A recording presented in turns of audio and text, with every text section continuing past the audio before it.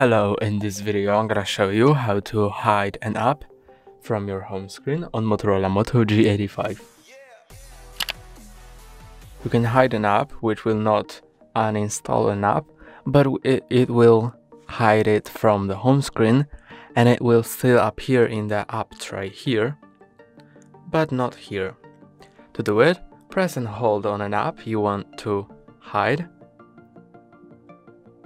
then drag it over remove. This will remove it from home screen. If you drag it over uninstall, this will completely delete the app from your phone.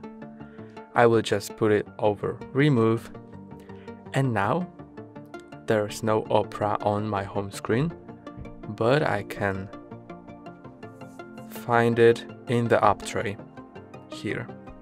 That's all for today. Don't forget to like and subscribe. See you next time.